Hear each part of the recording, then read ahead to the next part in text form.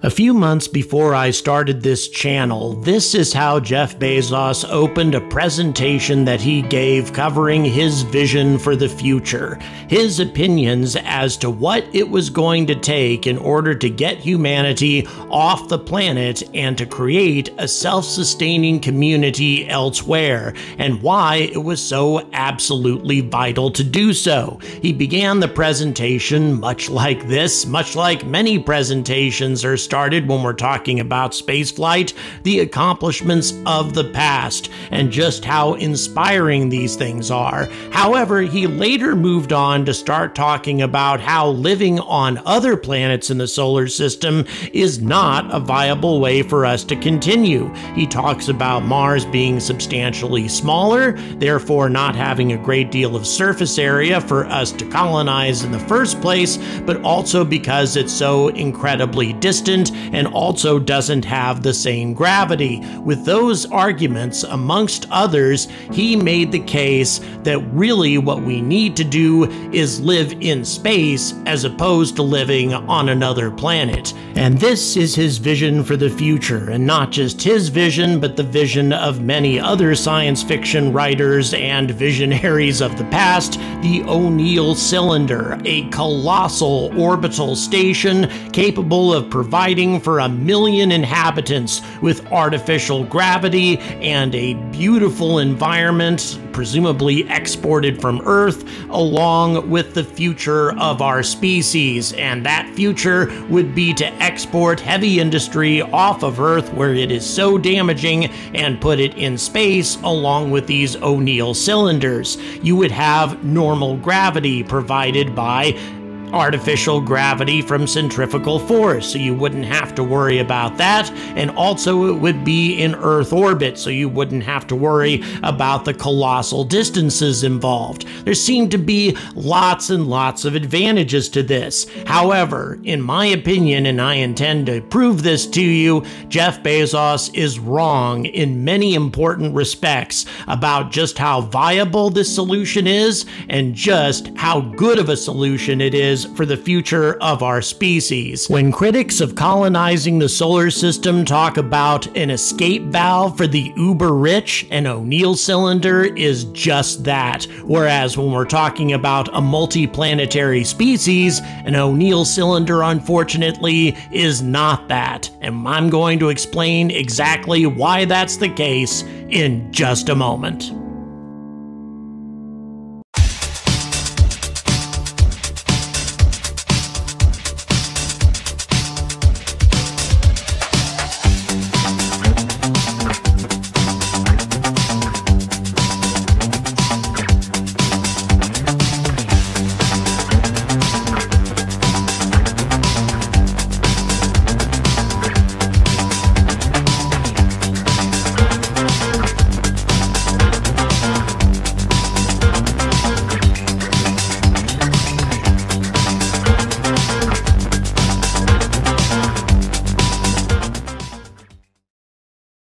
The Earth is finite, and if the world economy and population is to keep expanding, space is the only way to go. This is something that Jeff Bezos said when he was still in high school, and I happen to think that he was absolutely correct about this.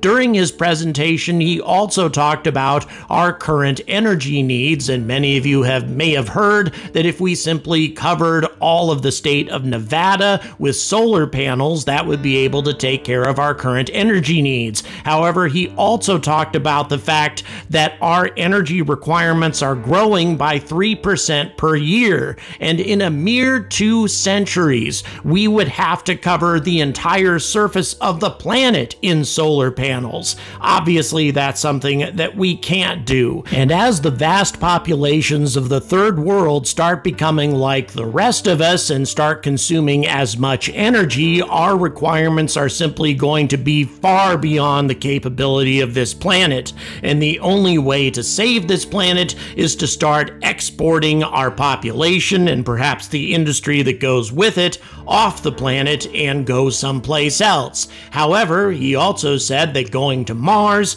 is just not going to be practical. Once again, too far away. Its surface area is only about the same as the land mass that we have available to us here on Earth. So not a very good option, and also the gravity being a problem as well, at least in his opinion. But right from the get-go, there are problems with this argument. First of all, distance. Yes, currently it does take a tremendous amount of time to go from Earth to Mars, although not nearly as long as he's been talking about. We're talking years worth of transit time, at most maybe 6 months or so with our current chemical rockets. And if we start using nuclear thermal engines, which by the way are going to make their debut in 2026, then we're cutting that transit time down to about 3 months. Also, he said that there's only a single launch window once every 22 months to go to Mars. This is also not true.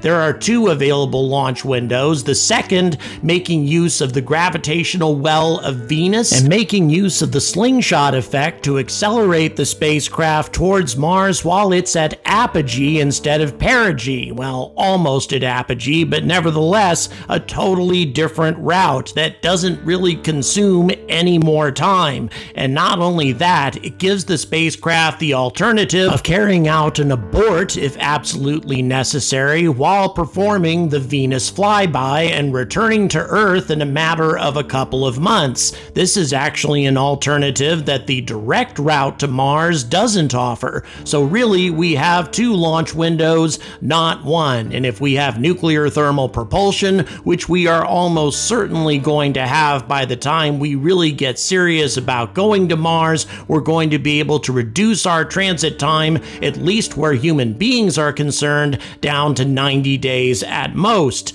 Now, there are other things to consider when we're talking about the distance from Earth to Mars, and the most important of these is security. If you are tens of millions of kilometers away from Earth and you really want to create a multiplanetary civilization that is not vulnerable to attack, you want to put it as far away from Earth as possible. If you have an O'Neill cylinder in low Earth orbit or even in geostationary orbit, it's going to be extremely vulnerable to a nuclear attack if things go south on Earth. Obviously, this is not a scenario that we want to think about, but if we want to become a multiplanetary civilization with the longevity that that means, then we have to be prepared for any scenario. And one of those scenarios, unfortunately, is nuclear war. And nuclear war would definitely threaten anything in Earth orbit, but it would be far, far more difficult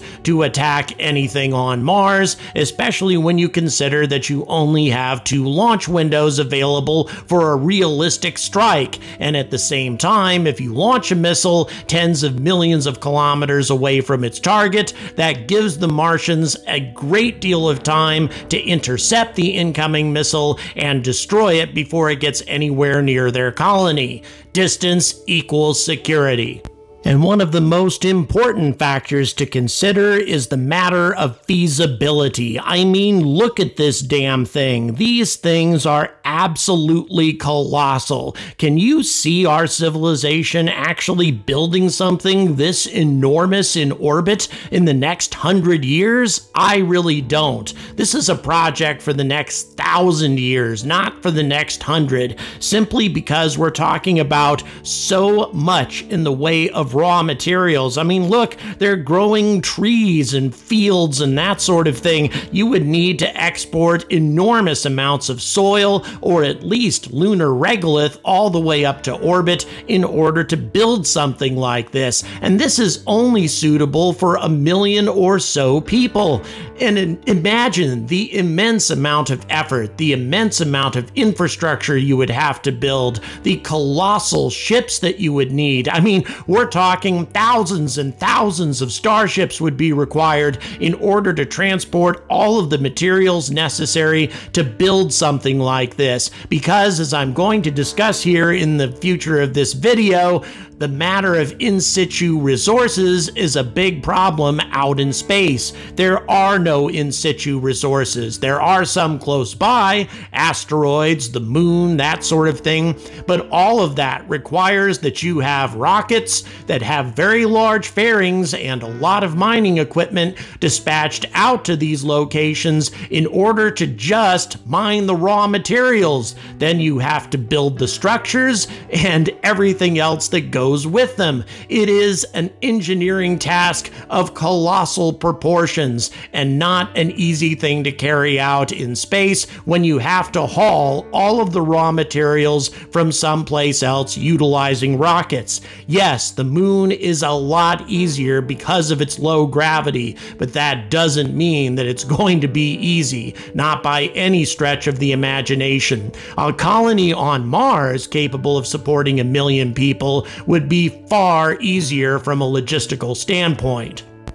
And why is this the case? Well, it's a simple matter of in situ resources, as I suggested earlier. It's a lot easier to make use of these resources if you're actually where they are, whereas an O'Neill cylinder is never going to be where these resources are. It's always going to require vast fleets of ships in order to transport the resources, to say nothing of manufacturing them into usable forms. For example, turning metal into a superstructure for an O'Neill cylinder is just one of many examples of what you would have to do before you can actually start to assemble it. Whereas on Mars, the whole model behind most of these habitats involves a reusable 3D printer, making use of the resources right where they are, usually basaltic fiber and other substances, in order to construct these kinds of habitats. Yes, it isn't as grandiose, it isn't as magnificent as an O'Neill cylinder, it doesn't look as pretty during a presentation, but it's a lot more feasible.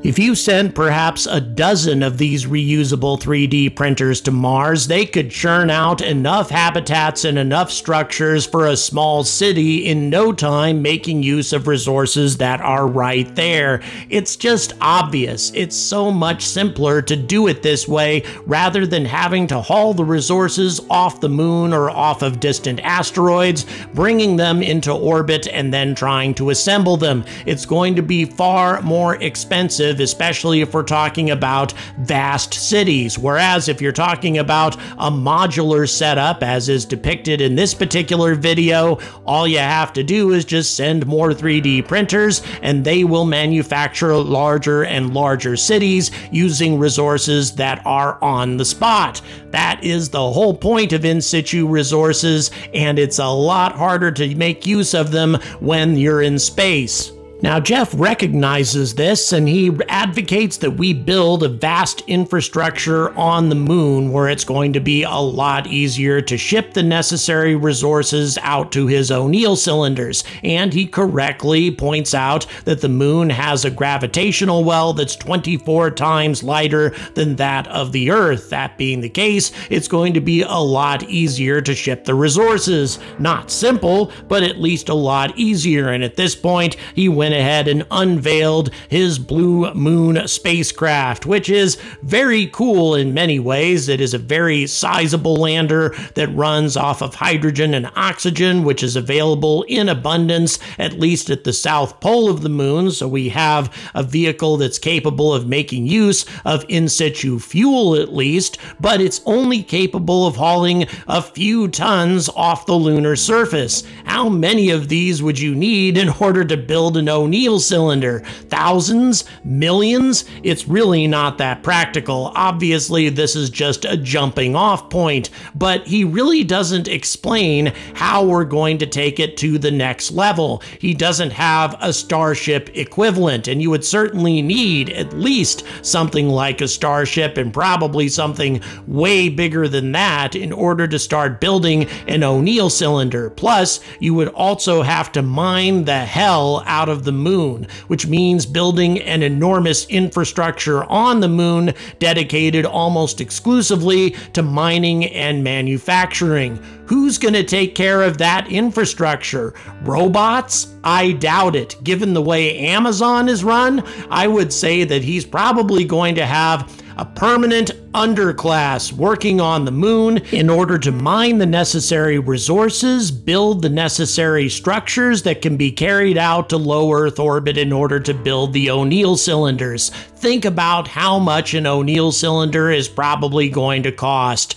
Billions? Trillions of dollars? How are you going to realize a return on your investment with something like that? Well, the best way is to export the uber rich to these amazing locations. I mean, look how pleasant they are. Look at how idyllic they are. But the only way they're going to exist is if they have a massive infrastructure, probably on the moon, and perhaps asteroid miners as well, supporting them. And this is something we really don't want to see in the future. It's the kind of future that I certainly don't want to see anyway. And yeah, the vast population of an O'Neill cylinder would certainly need ordinary people in order to make it work, from technicians to cooks to God knows what else. But still, it's obvious that the only way to make this profitable would be to export people who have the money to live there. It would be a lot less expensive and obviously a lot less attractive to the uber rich to build a colony on Mars. Mars is the best way for us to establish a multiplanetary civilization. I'm not saying that O'Neill cylinders are impossible or they won't exist sometime in the future, but it shouldn't be our first objective. Our first objective in low Earth orbit might better be a solar array so we don't have to cover the entire surface of the planet with solar panels. As I've described in other videos, placing massive solar arrays in orbit might be the solution for our ever-increasing energy needs. But O'Neill cylinders for actual habitation for millions, if not billions of people, I don't see that being feasible or even desirable for a long period of time. Like it or not, Mars, for all of its drawbacks, is going to represent the best way of making humanity a multiplanetary species. As far as exporting damaging activities off the planet are concerned, when it comes to heavy industry or large power plants or extensive mining operations, yes, I think Jeff Bezos is absolutely right about those things. We do need to start establishing a mining infrastructure on the moon, perhaps Mars as well. We should also start mining asteroids, and we should start establishing solar power arrays in orbit as well. All of these things would help create the blue idyllic paradise that he wants to create without exporting millions of people off of Earth at a tremendous expense. I think that that is unnecessary, unrealistic, and if we just want to establish a multiplanetary civilization, going to Mars, as I've described in this video, is really the best solution by far. Yes, it has its drawbacks. It's not going to be easy. It's going to be cold. It's going to be dangerous, especially with the pressure differential and other problems that exist on the planet. And also, with 1/3 gravity, there's a very good chance that people who live there for too long or people who are born there are never going to be able to return. Martians are going to have to be a fundamentally different type of human being, a human being that wants to explore the rest of the solar system, and they wouldn't be hindered by growing up in a 1/3 gravity environment in order to do that, unless they were going to go to Venus or something crazy like that, but they would never be able to return to Earth. That is a harsh reality, perhaps something that our medical science can resolve in the future, but nevertheless something that we need to consider if we're going to be colonizing Mars. But still, it's a lot more realistic than these vast cities in space that would have to be supported by millions of hardworking people on the moon who would never live to realize the fruit of their labors. That is to say, perhaps a few of them might win some kind of crazy lottery to get a ticket to one of these places, but the vast majority of them would simply end up looking up longingly at a vast station in the sky that they would never be able to live on. And if you think I've been watching a movie that stars Matt Damon a little bit too much lately, think about the numbers. Think about how expensive and how difficult it would be to create something like this, and balance that figure against the only people wealthy enough to invest in it. I don't think you'll like the future that comes out at the end of the equation. This is the escape valve that all the critics talk about, whereas Mars most definitely isn't. The only people who are going to go there are the ones who truly believe in living in space and are willing to commit their entire future to it, and that is not the privileged few. By the way, if you're wondering why I'm putting out so much content, it's because tomorrow I'm going to visit my daughter, who's currently interning at a nuclear power plant. I'm hoping to get some very interesting information from her, and I'm going to be putting out content to the best of my ability during this trip. If you'd like to support what I do, please check out the description, or at least please like and subscribe to this channel. So until we have a future where there is an infrastructure on the moon, where there are orbital facilities that are really working to the future benefit of mankind and not just a privileged few, I urge all of you to stay angry about space.